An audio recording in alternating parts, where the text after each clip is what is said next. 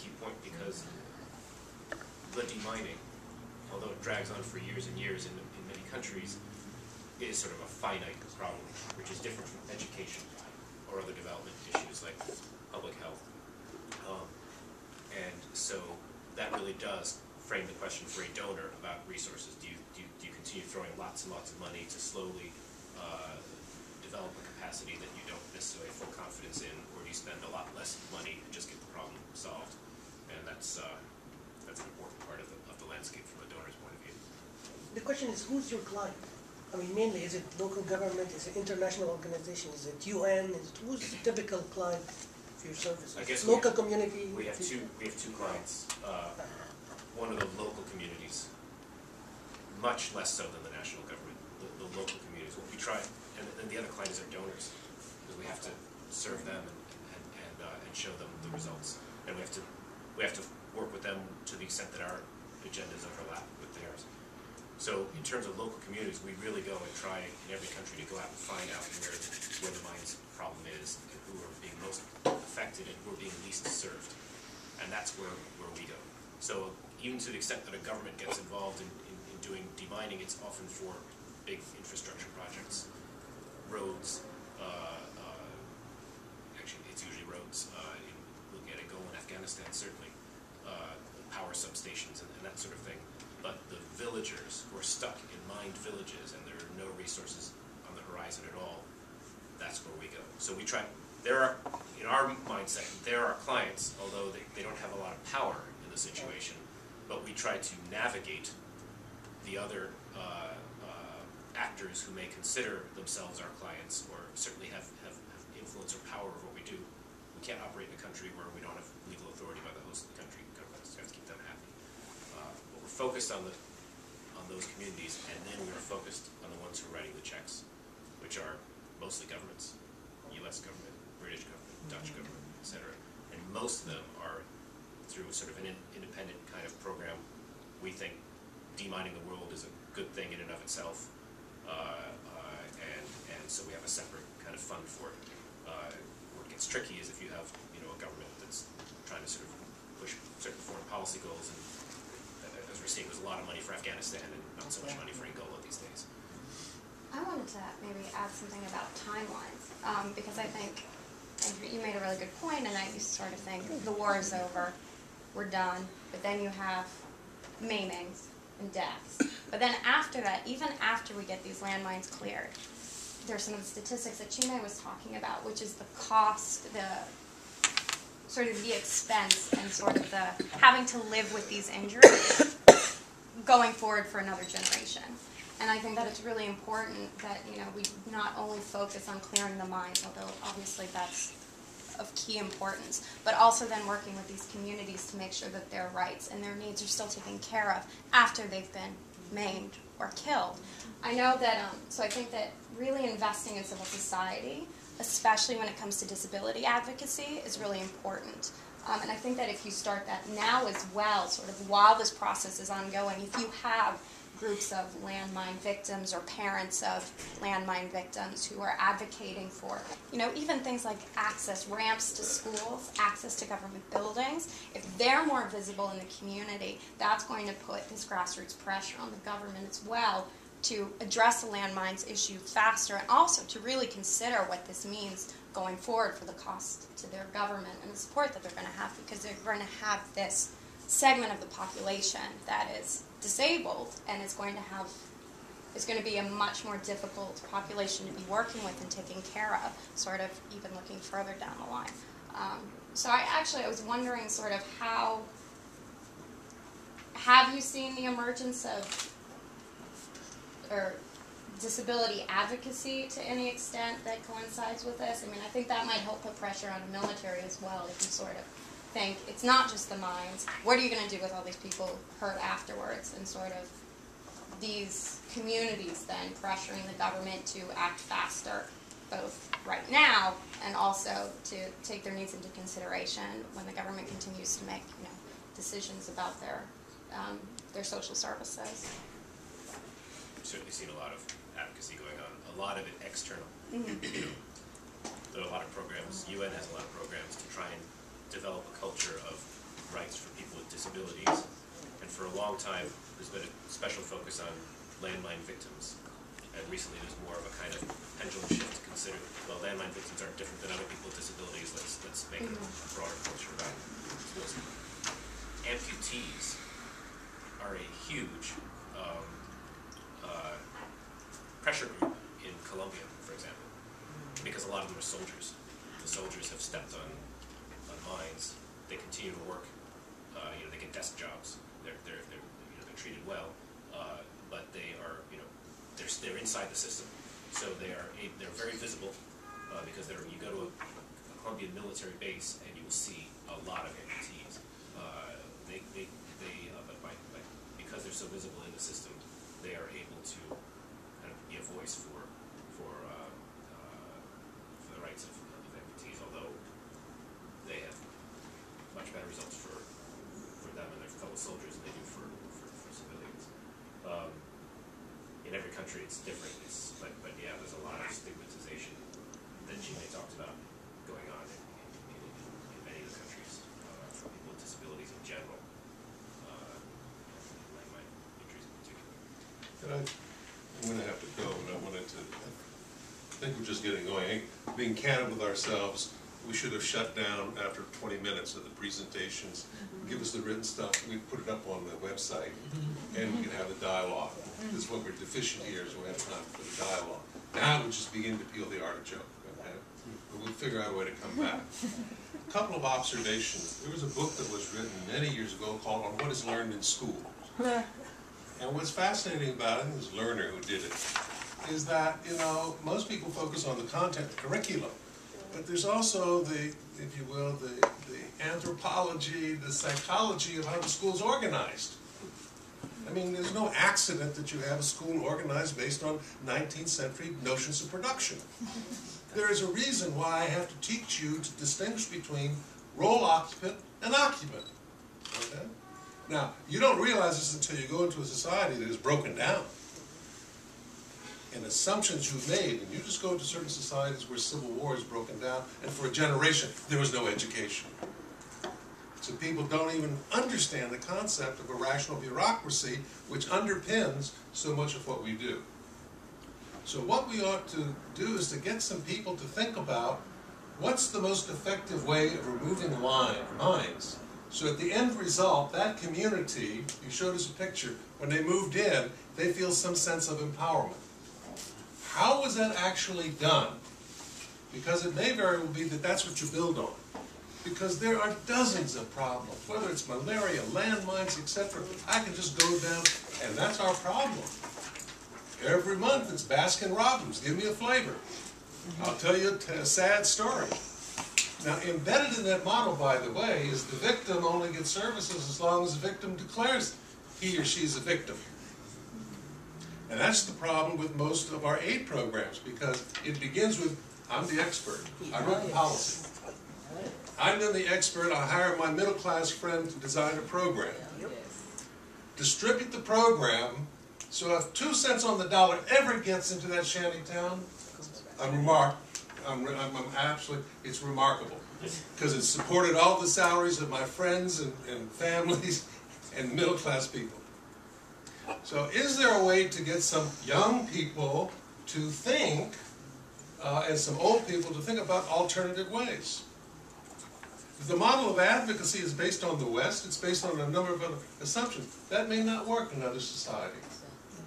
So in the case of Colombia, what do we deal with indigenous populations as well as Afro-Colombians who have been maimed, who've been moved off the land for political reasons? So you have to see this in the context. Well, it may very well be that as the country of Colombia decides its future is based on extractive industries, and they're going to have to negotiate agreements with huge mining companies in South Africa and elsewhere, that you negotiate that portions of money are set aside to deal with certain social issues. That's the way you begin to create enough capital.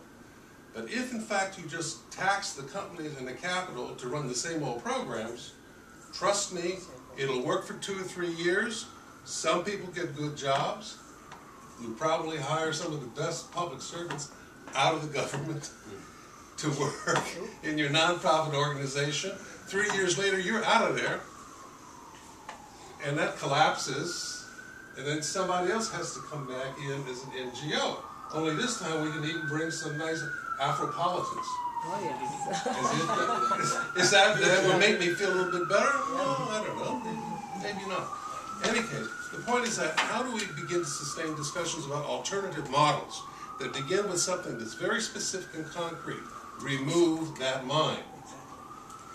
From that, how do we ask ourselves, what were the patterns of human encounter that we used that empowered people not only to remove the mind, but came out of it with their dignity intact, as opposed to, I was a helpee, and you helped me. I don't read that. I don't hear that being discussed. And generally for the people who are being helped, their voices are silent. And their voices are silent in terms of, well, what is it that seems to work that we might want to do? And the last thing I would say is that young people who talk about technology and Facebook, etc., get some people to seriously think about the implications of ICT. I like the idea, GIS, phone, and other. It may very well be that somebody not too long from now is going to give you broadband width that you could go in and give you telephones to the right people who are designing those nice programs that not only remove the minds, but then they build that school that you described, and they were involved in the school, and the young people are beginning to see themselves in slightly different ways. I think those are the discussions that we need to have, and we're not having. Okay. So, I have to leave, but under no circumstances should you interpret that as an act of lack of interest or asking you to leave. I would hope that you all would linger and talk and continue the discussion. I know that COC has some ideas about how we can harvest the discussion we've had here. And if we could get your written comments, we can put those up on the website. And now that becomes background reading to continue the discussion, because I suspect that the concreteness and attractiveness of demining may be a way to engage people from other sectors, from other special interests, from other advocacy groups, to be able to say, you know, if we sort of co-labor here, maybe we can sequence some things and we will create a greater impact. And I think that that's, and it gets back to many of the points that John was making in terms of even a broader philosophic that we can begin to sort of hammer out to suggest that we are more than just about another event or another series of activities, but really trying to find a way for some sort of sustained, focused, coherent description of a world that's better, that we deserve to live in, and how we should go about organizing ourselves and being able to achieve that, whether it's in the area of health education or, you know, peace or whatever. I thank you all, and Lena, I'll turn it back over to you. Well, one of the things that I was thinking about is we did not discuss the 8,000 HALO staff. 8,000 people employed by HALO, they are from their local communities, so they are active participants in addressing the problem. They are trained at from every level, from the deminer to the logisticians, to the medics, to the technicians, everyone. They're Angolans, Mozambicans, Somalis.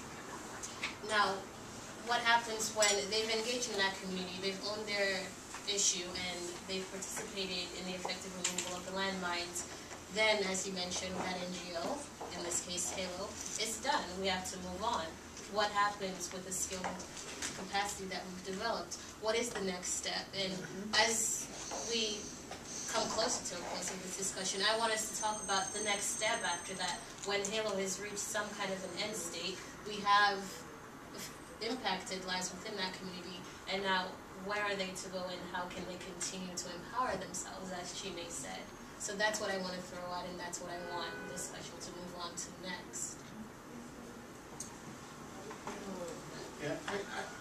guess I have a different point of view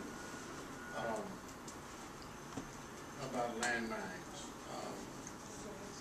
The assumption is that it's all the military's fault.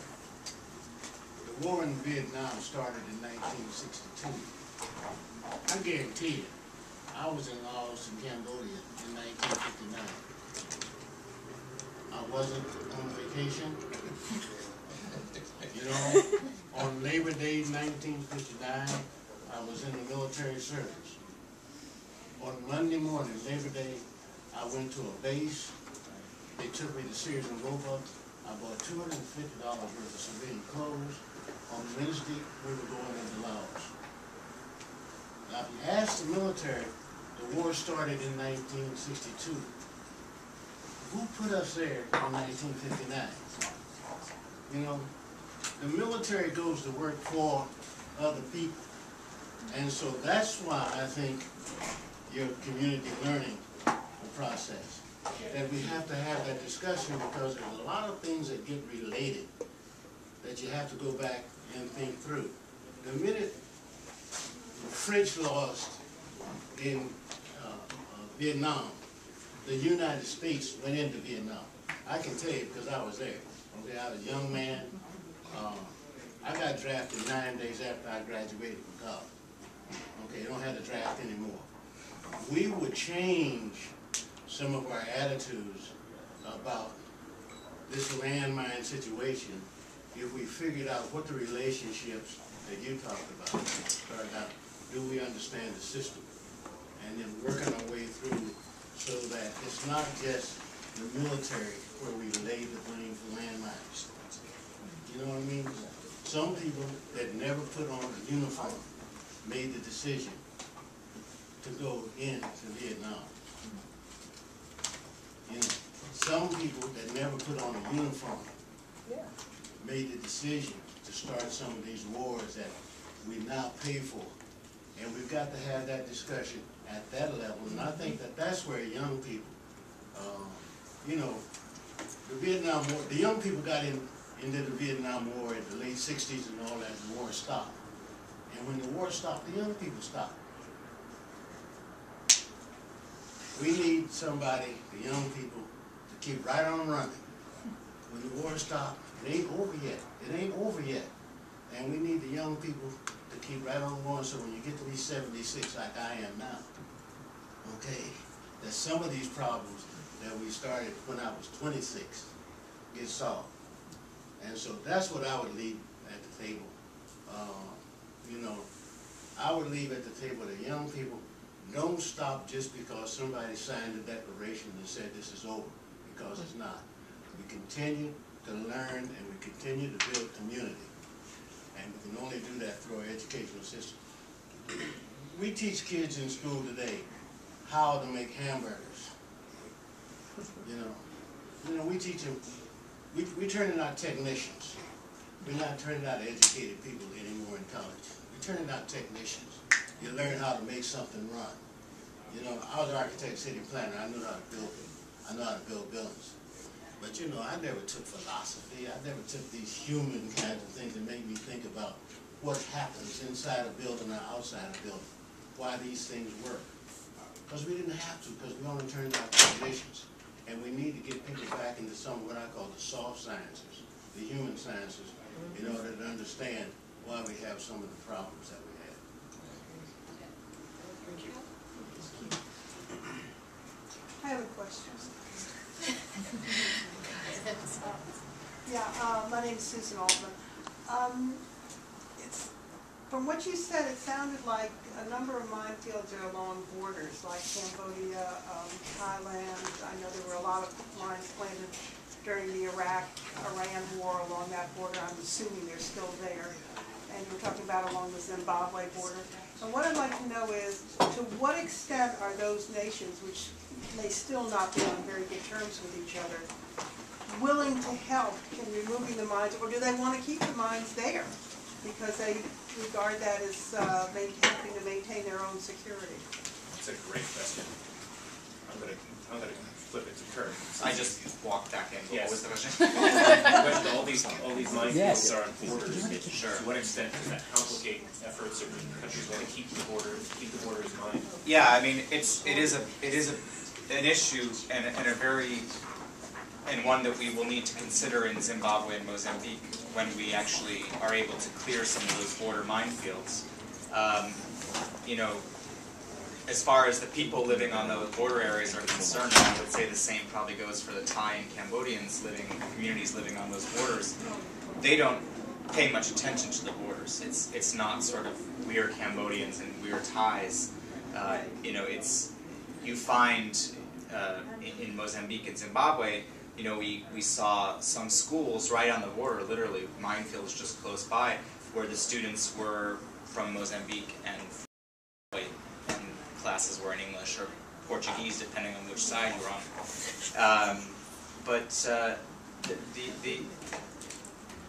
I guess what I I'm don't getting think- at is to what extent is it these governments do they be want helpful in helping to clear and supporting efforts there? To what extent Sure. do they oppose it? Yeah, Are they happy to keep the mines there? Yeah, I think the answer for Zimbabwe and Mozambique is that the governments would be happy to see them gone, and they will. I anticipate that they will work together.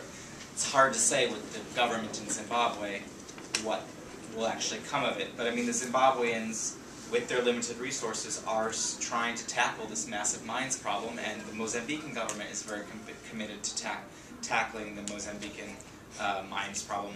The gray area is that there are some questions about the delineation of the border.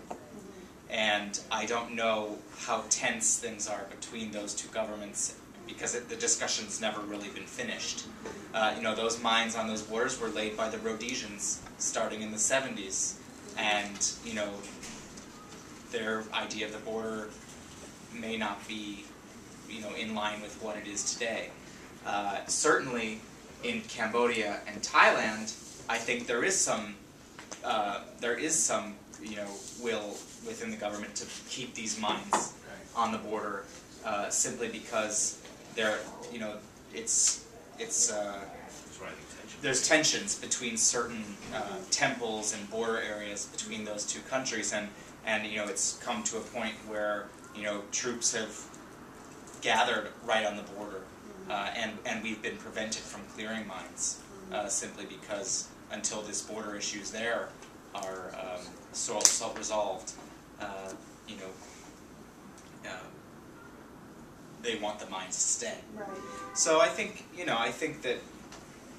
But there's other cases like Somaliland and Ethiopia share a big desert border, and because of our other experience with that, well, maybe this would be tricky. We sent a mission to the Ethiopian, you know, Mine Action Authority. We said, you know, we're clearing these communities. The Somaliland side, but the borders kind of straddle wherever the minefields straddle the borders, and they basically said, clear whatever you want, just let us know who you are. So it's case by case, I guess. Yeah, and I would imagine that if, you know, Mugabe's government in Zimbabwe is quite difficult to deal with, but if that were to change, then I think that any, you know, hurdles that we could expect to encounter with the Zimbabwe and Mozambique would disappear. So it's just, you know, it's sort of an ongoing I was wondering to what thing. extent there might be possible to put pressure on certain governments to work together. The State Department would like Well, to get together. we are hopefully going to be experiencing. We're hopefully going to be moving forward because we have our eyes set on Zimbabwe, and you know, we'll see how that goes. And I think that, you know, pressuring It is a job for the State is Department. a job for the State Department, you know, or other political players. It's not a problem. I think we have, I'm sorry. I think we have space for one more question. It's 2:15. Whoa. Excellent. If there are other people around, obviously, if you want to ask any more questions, and certainly if we did mention social media, and Halo is trying to build up its presence on in the internet and things like that. So do check us out on Facebook, Twitter.